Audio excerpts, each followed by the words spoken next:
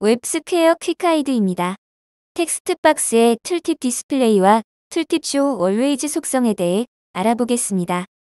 이 속성들을 사용하면 툴팁을 표시하되 텍스트 전체가 화면에 표시된 경우에도, 즉 텍스트 잘림 여부에 상관없이 툴팁을 항상 표시할 수 있습니다.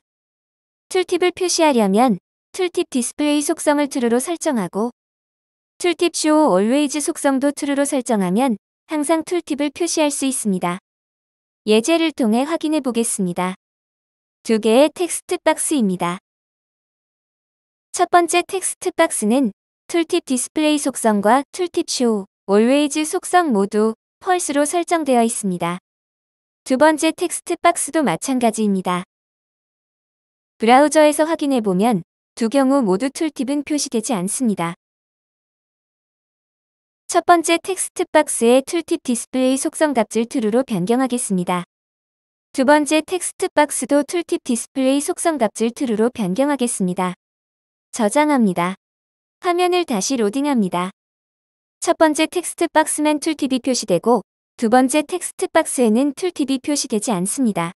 두 번째 텍스트 박스는 텍스트 잘림 없이 텍스트 전체가 표시되었기 때문입니다. 두 번째 텍스트 박스의 툴팁 쇼 얼웨이즈 속성 값을 true로 변경하십시오. 저장합니다. 화면을 다시 로딩합니다.